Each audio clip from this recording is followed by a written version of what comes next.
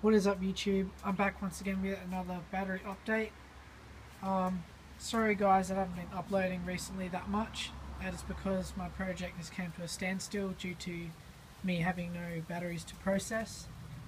And since then I've obviously got more batteries now, so I'm going to start processing them.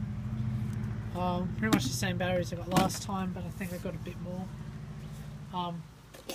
One of the batteries is actually brand new. It was in the box. I don't know what was wrong with it. But yeah, the 9 amp hour lithium red ion Milwaukee batteries are actually quite good, so that'll be interesting to have a look at. And then pretty much I just got the 4 and 5 amp hour drill batteries that I've got to obviously process, test and all that kind of stuff, so that'll be fun.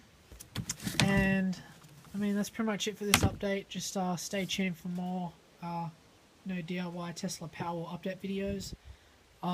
Right now it's actually working, so I'm quite happy with it. Obviously this is going to probably double the capacity I already have. So yeah, stay tuned for that. Please give this video a like and subscribe for more videos like this. And thanks for watching.